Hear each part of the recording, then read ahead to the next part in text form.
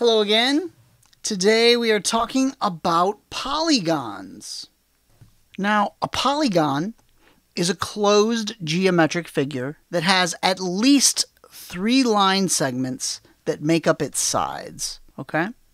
And what we're going to do is we're going to label them according to the corners, or what we're going to refer to as a vertex. This is a vertex, all right? And this is a side. And remember, it has to be a closed figure in order to be a polygon, and all of the sides have to be line segments, which means they have to be straight. So we're going to label this A, B, C, D, E, F. All right, and you'll notice that there are 6 sides and there are also 6 vertices. Okay? That's the plural of vertex. And this is a 6-sided polygon, and this is called a hexagon.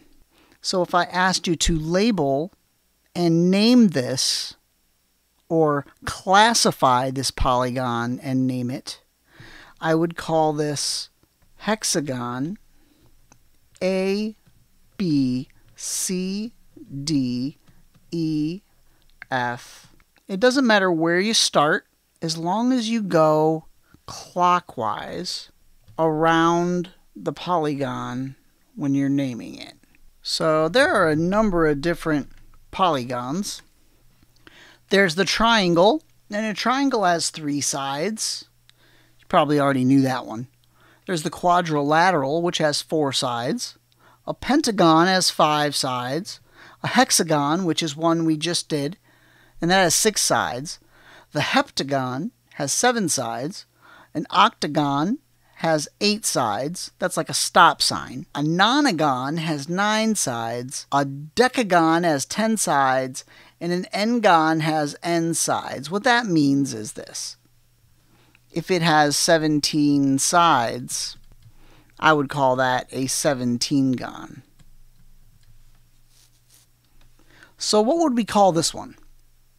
Well, it has 5 sides, so we'll call this one a pentagon.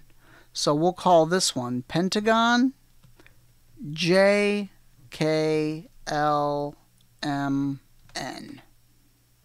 All right, how about this polygon here?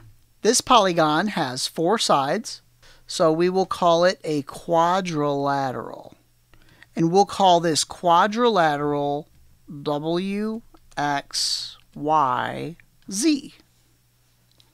And that is how you classify polygons and name it.